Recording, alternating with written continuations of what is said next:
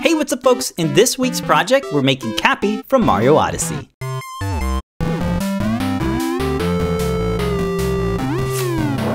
In this video, we'll show you how to use Adafruit's Monster Mask and attach it to your hat with our 3D printed case. The Adafruit Monster Mask is an all-in-one board that's designed for beginners looking to add electronics to their projects. With the Monster Mask, you can customize the eyes to match the theme of your character. The board is designed so it can be split apart and joined back together with a cable. So you can separate the eyes or bring them closer together, which is great for projects like Cappy.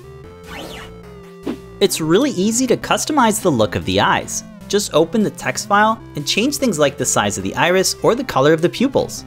Check out the Learn Guide for a quick start and read through all of the different options you can play around with. The guide covers everything you need and there's a lot of great projects for inspiration. You can get the parts to build this project, links are in the description.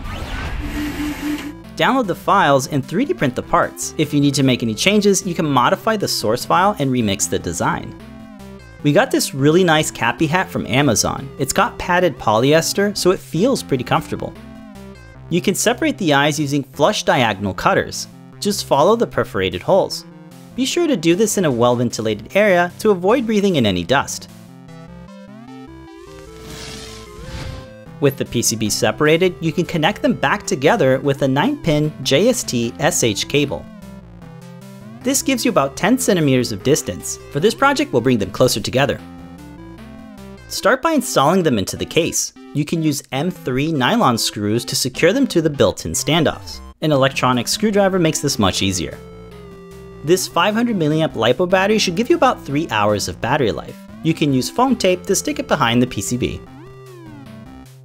The eye covers are printed in white PLA filament and superglued on top of the case. Next, we'll need to remove the existing eyes from the hat. Start separating them by pulling apart the edges. We used a ceramic blade to slice through the glue. We were pretty careful not to cut the fabric or any of the threads. You'll want to take your time if you want to salvage these eyes. The 3D printed case is large enough to cover up any of the glue stains or strands of thread. To attach the case to the hat, we used a needle and thread. We designed tabs on the side of the case so you can stitch it to the hat.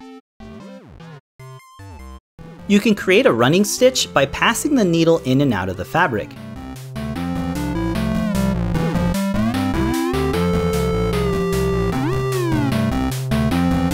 Just be sure to make a knot and tie off the thread to keep it from coming undone.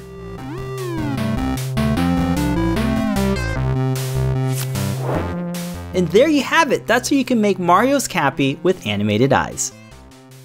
If you have any projects you'd like to share, we invite you to come on Adafruit's Show and Tell livestream. Attendees get a free vinyl sticker. Also be sure to join Adafruit's Discord server and become a part of the community. Thanks so much for watching, don't forget to subscribe for more projects from Adafruit.